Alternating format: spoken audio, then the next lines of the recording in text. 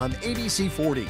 We begin with a major break in a cold case dating back decades here in Western Mass. Body parts found in the Franklin County community of Warwick have now been tied to a woman who disappeared back in 1989.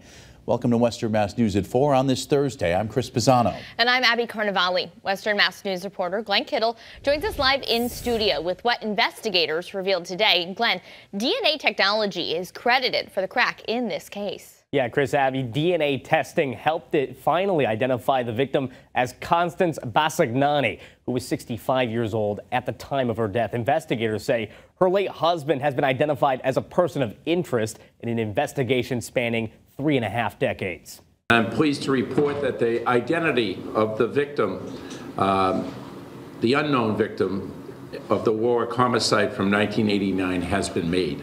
A cold case finally cracked wide open with the Northwestern District Attorney revealing on Thursday that Constance Bassignani is the victim in a Franklin County murder investigation that began in June 1989.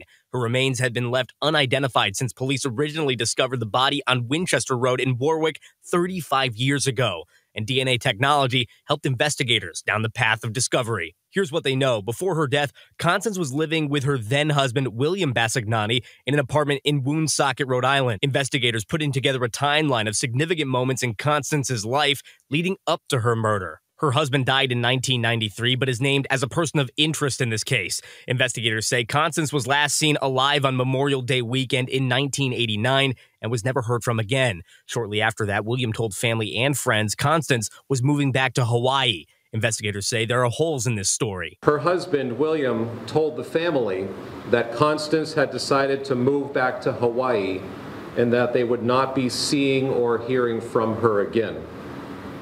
Investigators were unable to locate any shred of evidence that Constance, in fact, ever moved back to Hawaii. Police were able to identify the remains of Constance with the help of Othram, a Texas-based DNA testing facility. Using parts of the remains and a thumbprint, Othram eventually found their match. That's to generate human ID from forensic evidence. And work was very difficult. The evidence types, very low quantities of DNA, oftentimes heavily contaminated, often mixtures. But we built a lab that was purpose-built to generate these type of leads. Police hope this new discovery will trigger further leads to get to the bottom of this cold case. Meanwhile, the remaining members of the Bassignani family and investigators are still searching for more answers. At first, they didn't believe it, as anyone would. They believed the story that their grandfather told them. So it was shocking. It became more shocking when we used their DNA to help confirm our suspicions. Now, police are still asking for the public's help in this investigation. They're asking anyone who knows any information about Constance or William Bassignani to contact the Northwestern District Attorney's office. You can find that phone number right at the bottom of your screen or on our website at westernmassnews.com. Reporting live in the studio, Glenn Kittle for Western Mass News.